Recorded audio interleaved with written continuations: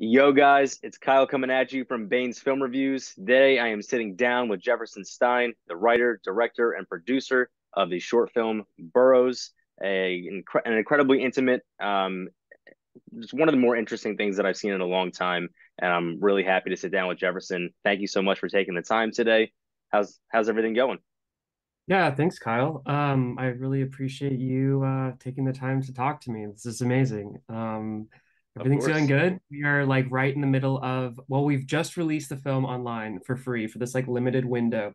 Oh, great. So had this whole, festival kind of, campaign. We're kind of hitting the tail end of it now, and now it's just like out there to the public as of yesterday. So Cool. anxious, excited, kind of like all that kind of reading the comments of people, and everyone has this like totally different perspective of how they kind of come into it, which is really cool. I Uh, didn't quite expect. So it's cool. It's just cool to see. Awesome, awesome. Well, all the positive reception is well deserved for sure. I have a review written. I just have not gotten a chance to edit and post it yet. But Oh, amazing. Thank you. yeah, it's written. I'm hoping to have it posted later tonight. I'll head from here to my second job, so it'll be a little bit, it'll be a little bit later tonight. But Awesome. that's the intention. Um, Thank you. so I'm always curious. How'd you get into film in the first place? Um, I got into film. Let's see. The first thing I made was I would make these so my parents had a, video camera that you could record like straight to VHS tapes. Oh, And cool. so that was like my grandma, I think, got it for us. There's baby videos of me or whatever on this thing. And so it was just sitting, in its just big giant kind of case. And I remember getting into it and I was like maybe 6 years old, and I really was into like airplanes. And so I like set up all the airplanes and made sort of like a video, kind of like a film about, all the different airplanes, like a day at the airport essentially was like the Okay. film. You know, Very cool. so I've been making movies like this since I was a little kid. I got really into acting in middle school and did a bunch of like acting classes, and then Okay. at Dallas Children's Theater, and and I just got lucky. They made a film class. At the Children's Theater for the theater Mm, kids, and got to be behind the camera, and that's when I kind of was a little more professional. We like build our own sets. We kind of did like a game show, an Alex Trebek game show, okay. film and things like that. So transitioned into high school where I convinced my English teachers to let us make these like 30-minute films instead of doing group papers. And so we got kind of, me and my friends got kind of known that like at the end of it was always English class, we would bring my literal like CPU computer in and hook it up and play the film and stuff. And so I've always been into this, and I didn't ever think it could be like a career. Like I went to college for business. Mm, I didn't really think it could be. I tried to do the sort of normal route, and it didn't work. It was difficult. Like business school was really hard for me, and I kept yeah. making films in business school. I would make ads for the business school actually. And so I Nice. ended up in school afterwards, and kind of it all came full circle. Yeah, it seems like you found a way in every walk of life to make film work for you. Weirdly, yeah, it just kind of kept coming back up, I guess. Yeah, and I remember those camcorders with the VHSs. I remember Yeah. having the tiny VHSs, and then we had special normal size Put it VHSs that into you slid it inside. Yeah. yeah, there was what was that called? High Eight or something like that. They had a bunch of different. I would go to Circuit City with my grandma and I'd be like, please let me buy these tapes or Yeah. whatever. Yeah. And then how did you come up with the idea for Burros? Yeah, so I'm from Texas, born, raised there, lived there my whole life. I'm based in LA now, but I, was there in 2016, and like, the border's always been the super contentious issue there in Texas. And after 2016, I felt really compelled to take it upon myself to learn as much as I could about the border and what life was like for the people who live there every day. Mm, And in this deep dive, I discovered the Tana Nation. And it was really when I learned that, their lands are the size of Connecticut. It's massive, and it actually extends into Mexico. And a lot of people who live, in cells and the surrounding communities on the U.S. side, have family members on the other side. And Mhm. after 2016, the border was militarized, and for the second time in recent history. And so it made it impossible to cross. The gates were closed. It's really heartbreaking. Our executive producer said, in our last Q&A, like what had happened, and even now, like that gate is still closed, and they go to the border and they can't drive across, and so they just go to the border, and their family members will come to the other side and they'll like talk at the gate, and they drive down Okay. to the gate twice a week, where back in the day they would be able to go and have lunch, dinner. It's only 20 miles. It's a 20-minute drive. And Right. now they have to all the way around through a port of entry, which is like the whole customs process. And so it was heartbreaking. And I wanted to tell this story from a child's perspective. There are so many similarities between Elsa and Anna, and so many differences. I mean, on the Hmm. surface level, it's like they don't speak the same language, but they really quickly have this deep bond, because they're both indigenous, Yeah. and that's like goes back to like all this history of Latin America, and how colonization just kind of messed so much up Yeah. there. So it's a story that I was so happy that we got the support to tell. Hmm.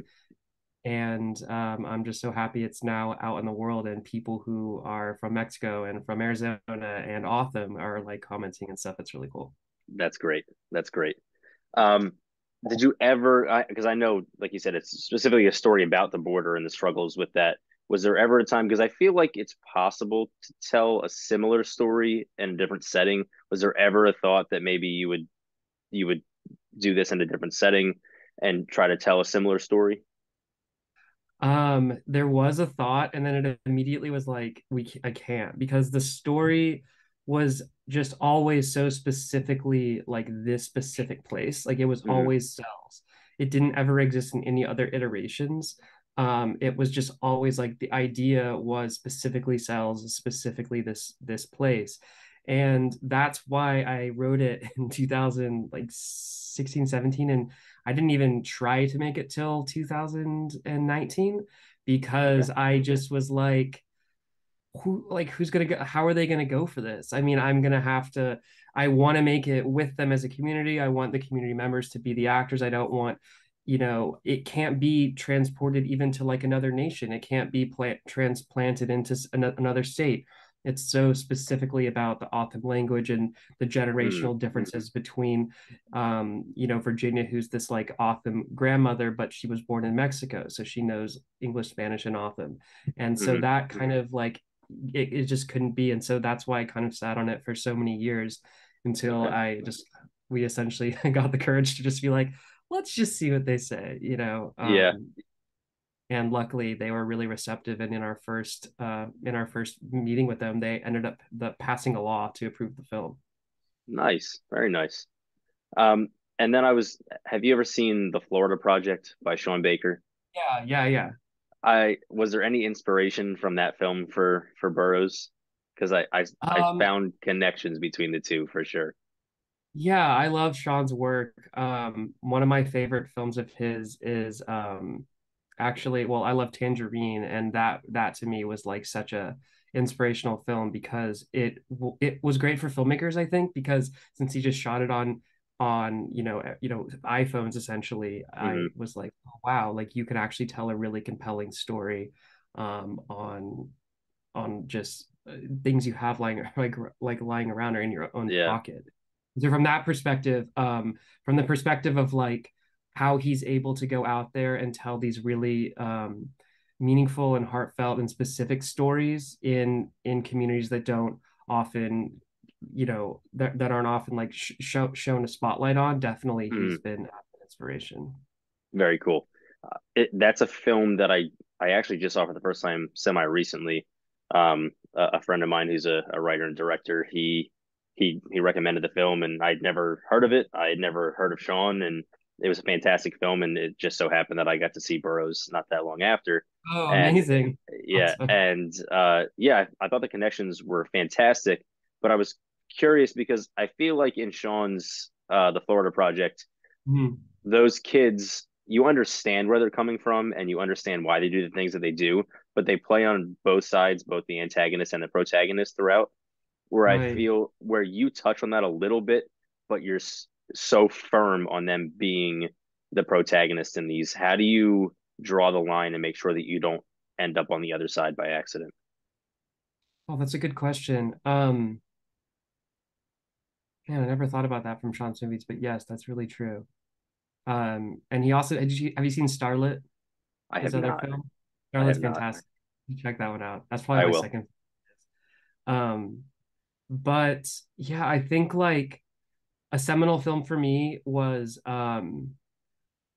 Beast of the Southern Wild, and Mm, how that story and how that story was told so specifically from a child's perspective. And I remember watching so many of like the interviews or reading the interviews and watching what Ben had to say about how he did that. And one of the main things he said was like, I always kept the camera at the children's eye level, oh and we yeah. were never looking down. And so like a lot of times, if it's like a adult and a child in a scene, there's going to be a huge difference between just the headspace, right? In terms of like Hmm. elevation. And so a lot of times, like you'll just shoot like over the shoulder down and then over the shoulder up. And I remember thinking like, oh wow, that's a really good way to ground the film specifically like from the kid's point of view. And that's something that we went in with, like with Cole, my cinematographer, from the very beginning. We were Okay. like, whenever we are shooting them, we're always at their level. Like we're never looking down on them. And so I think that's kind of a way to do it. But that was something that we really took care to do from a visual standpoint. Yeah, that was very cool. I that's not something that I picked up on, but now that you mentioned it for sure, that's a very cool and I guess simple way of doing it. Yeah, And it works very well, obviously, because like I said, you remain on that one side of the line firmly throughout. So it works very, very well. and I Um, think we and I think like just to kind of talk on that a little bit, like there's so many complicated forces at play down there. The politics are complicated.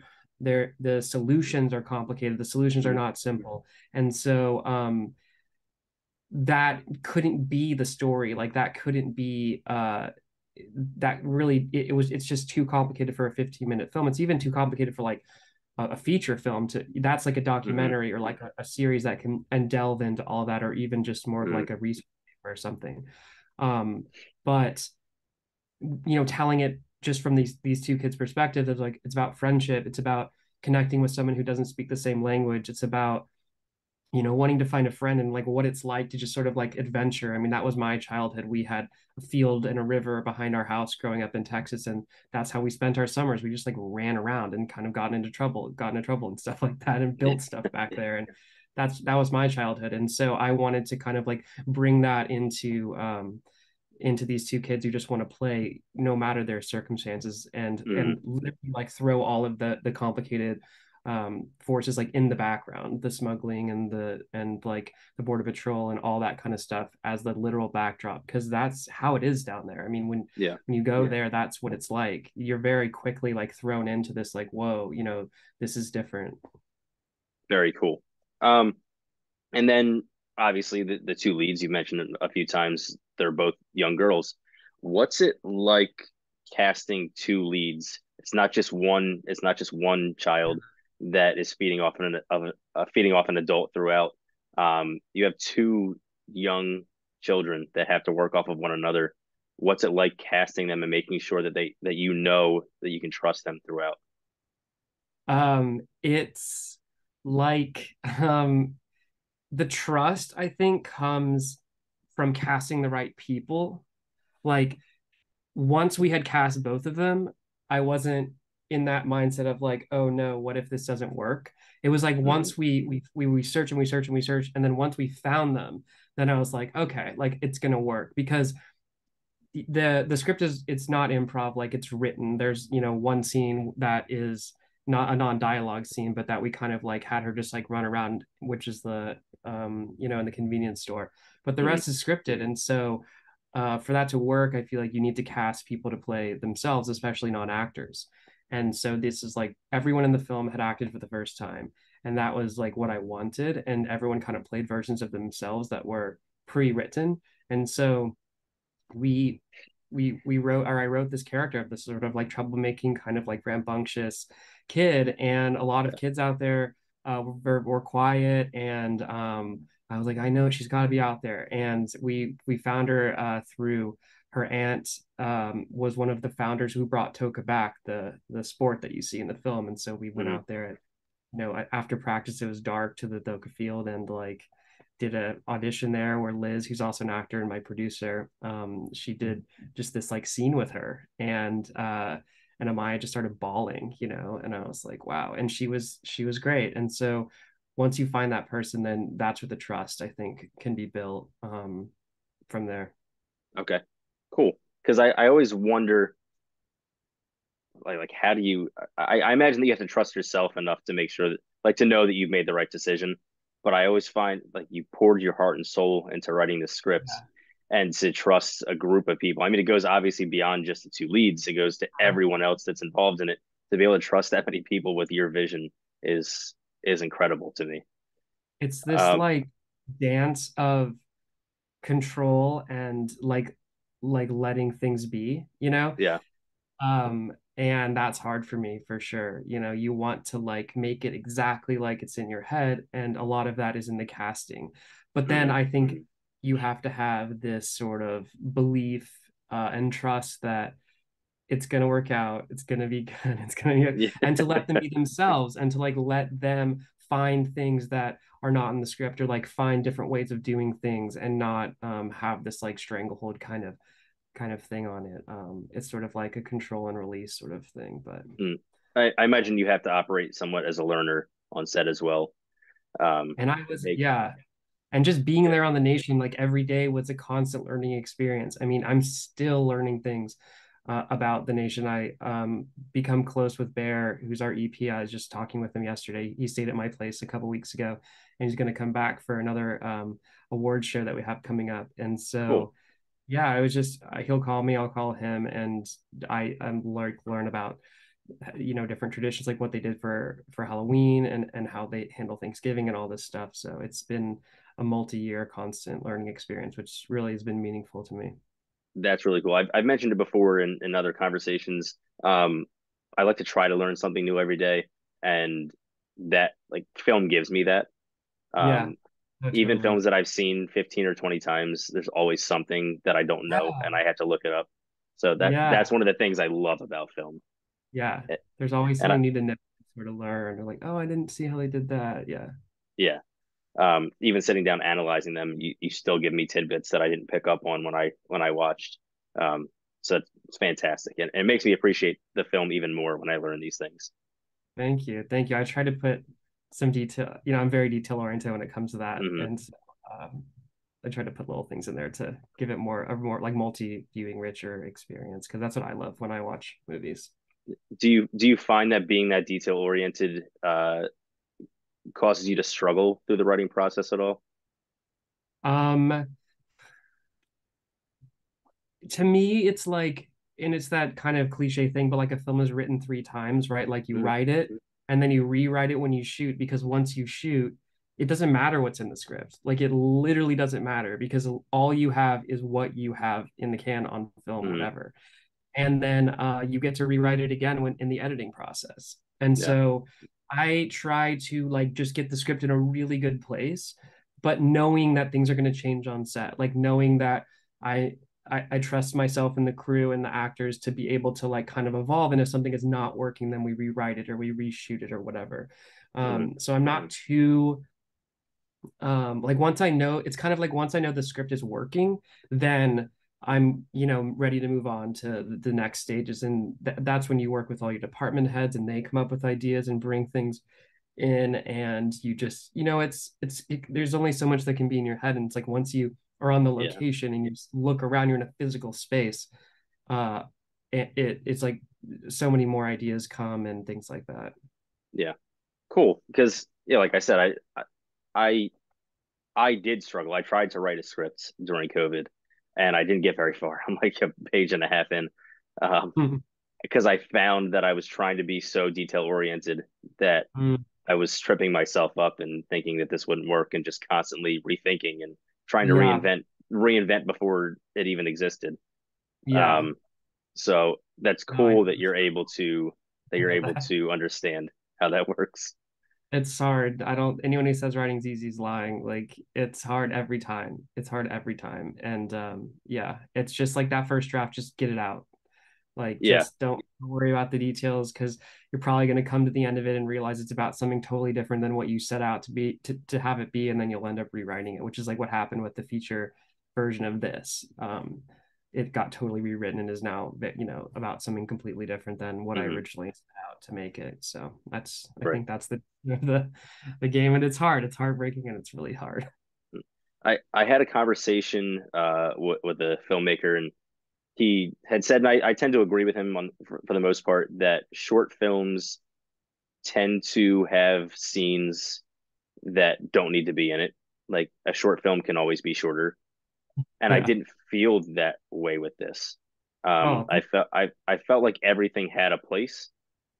Um, how do you make sure that you're not adding things that you like rather than things that work? um, listen to people who give you feedback, I guess. Um, yeah, there was a scene that we had to cut, and that was like very hard for me to realize that.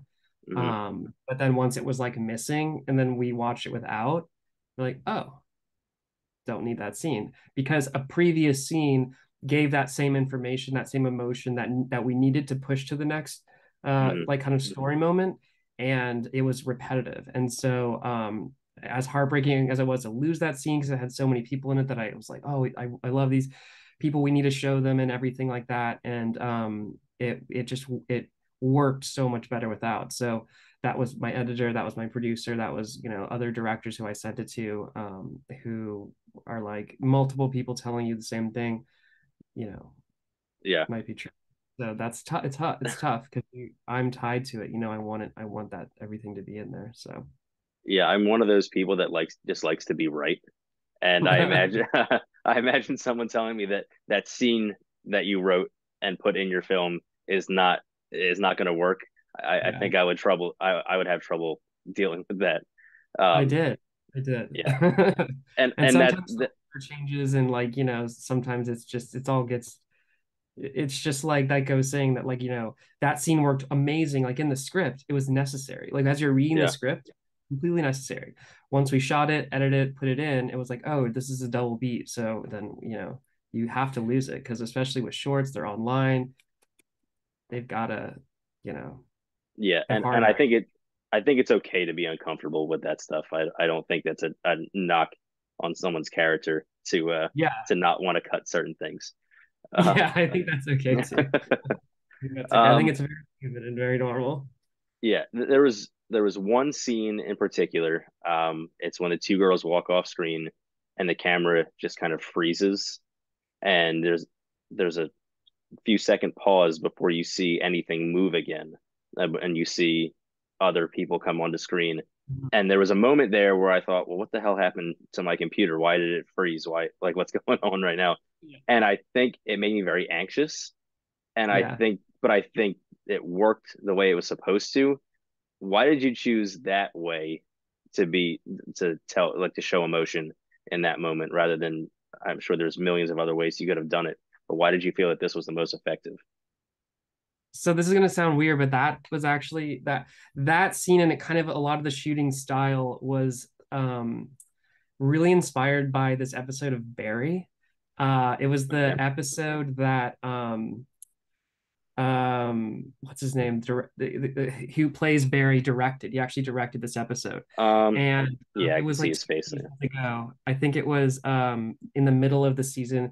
All shows kind of have that like one episode sometimes that just like completely breaks the convention of the normal Hmm. directing. Well, this is one of those episodes, and the way that he moved the camera, where things would like come in and out of frame, not necessarily following the characters or following the action, but really it was like it put you in the place that it was set so much uh so much more, and it gave me this like just anxiety like watching it. It's Yeah. such a break from how we think about film and storytelling. It's like the camera should follow the characters, the camera should stick with the characters. And so I wanted to do it that way, to physically link the proximity of where these kids physically are with like where this activity physically is. And Mm, sometimes it's right there. And by not breaking through an edit, by not like cutting, I felt like it every time you cut, your brain sort of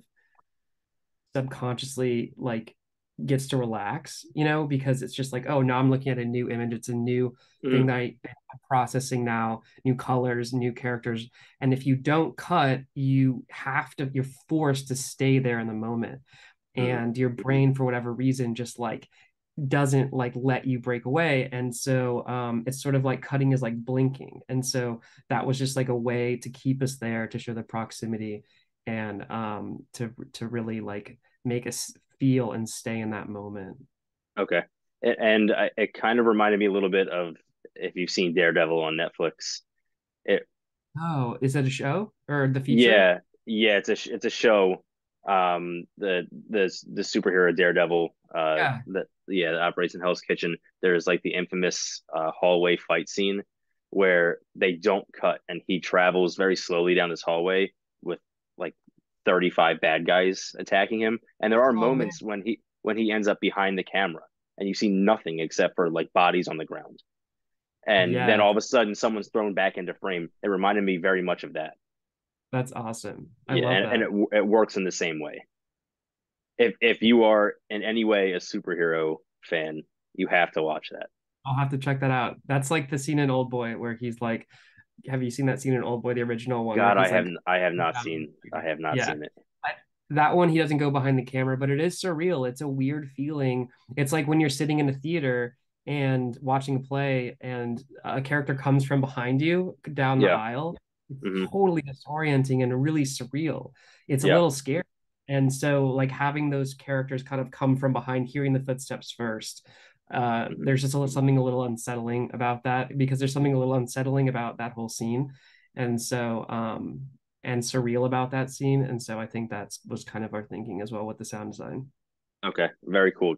Again, if you are a superhero fan at all, All right, you have to check that series out. I'll put it on my list to watch. I'll have to They watch that. they are rebooting the Daredevil series because Oh, now it's all part of the MCU and stuff like that. So, wow. but this was a rated R superhero show. Oh, wow. Okay. All right. Yeah, I'll Yeah. have to check it out. Yeah, and very, very well done. And then you mentioned earlier that Burros is now available for free, at least for a short amount of time online. Yeah. Where can people find that?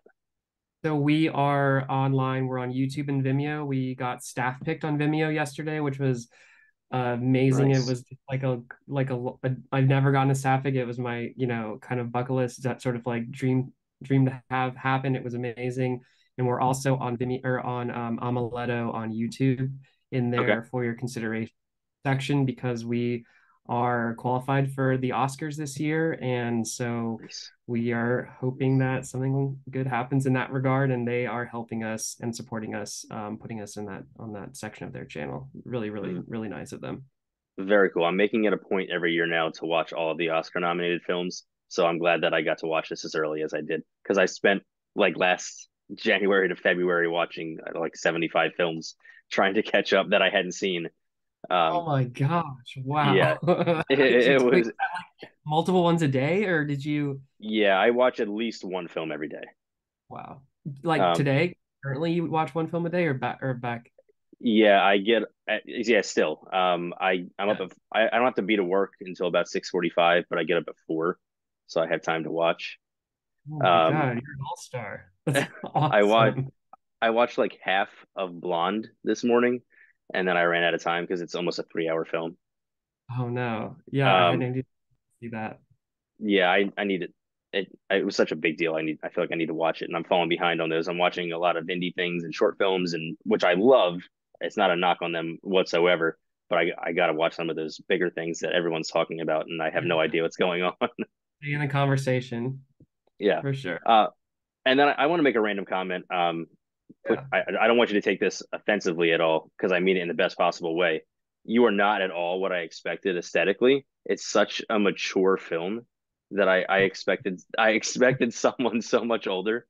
No, I know. I get that a lot. Yeah, I don't know. My girlfriend met me. I mean, we just celebrated our 1 year anniversary Oh, like a couple months congrats. ago. And she goes, when I met you, I thought you were 26. So I was like, oh, that's working for or against me, but yeah, I don't know. I get that a lot. I had a I, beard. I kind of shaved it. That kind of helps, but it doesn't come in very well. So yeah. I'm working with what I got. Well, I got that for a little while, and then all the hair went. So that doesn't I don't get that so much anymore. You got to work with what you got, and Yeah, yeah, it doesn't matter at the end of the day. yeah. But again, I mean that in the best possible way Thank because you. it's so mature. You seem like you have 30 years in the business based Oh, on I what I know. saw. Yeah, Thank you so much. of And course. then thank you for watching. Yeah, yeah. And then I'm curious what you're working on now. So I have a few things. We are working on getting a feature version of this made. Not the same story, like totally different story, different time period, but set in the same world. So we're hoping that we get enough kind of like fans and people talking about this film and sharing it, which has like already happened in the last 48 hours. I've been getting all these amazing messages from people who are telling me personal stories of how they're connected to this area. So I think there's a real like it's a story that hasn't been told, and so expanding this world into a feature is my next is next on the list, and also working on a docu series that features the sport Doka, which is an all girls sport, and and having the episodes directed by indigenous directors. I'm losing my voice. Having the episodes directed by indigenous directors, and making that kind of a docu series that's focused on the sports. It's so fascinating. We can go into it the next time I talk to you. Very cool. Well, I look forward to those. Best of luck on those. I won't make you talk too much longer. I just have one more question for you because I ask everybody, and I love the responses I get, and I always feel like a fool because they say things that I have no idea what they're talking about. Okay. What are some of your favorite films? My favorite film is 2001: The Space Odyssey. Okay. That movie is just awesome. I've been able to see that in the theater in 70 millimeter, and it Wow. has a completely different effect than the first time I saw it as a kid on the TV. And that is Stanley Kubrick's my favorite director, and that's a film that I have always loved. Another film is Hard Eight, which is Okay. PTA's first film that he made. That film has been really influential. No one has found it yet, but there is a direct visual reference to Hard Eight and Burros. There's in one scene. I like straight up just copy this one lighting effect. But I think I made it too subtle that no one's picked up on it, which is kind of cool.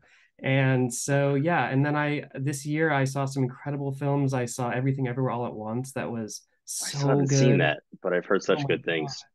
That movie broke me. That movie was amazing. And then I love Tar, which I just saw at a Okay. screening, and that film was just fantastic. The acting and the direction and just the way that like it's lit, and it's really subtle, but it's just fantastic filmmaking. Just like the craft of that film is just top notch. It's excellent.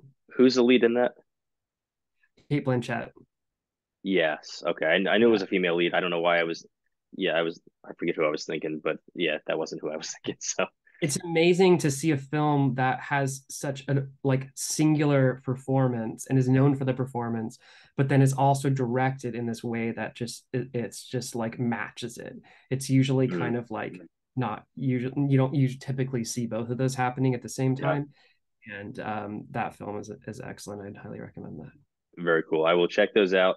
I'll check out Heart Eight, and I'll see if I Yeah. can figure out what the reference is. Yeah, watch Hard Eight. I love that film. It's excellent. It's I excellent. will, and then I'll try to get the review posted tonight. So by the time this video comes out, it should be posted, and everyone will have something to reference when we're talking about this fantastic film. Amazing. Thank you, Kyle. Thanks for doing that. Of course. Thank you so much for taking some time out of your day to sit down with me and chat about Burros. Once again, guys, make sure that you check out Burros online. I will post some links on the video so you guys can find it. Again, this is Jefferson, and thank you again so much for your time. Thank you so much, Kyle. Of course. Have a great day. Bye. Bye.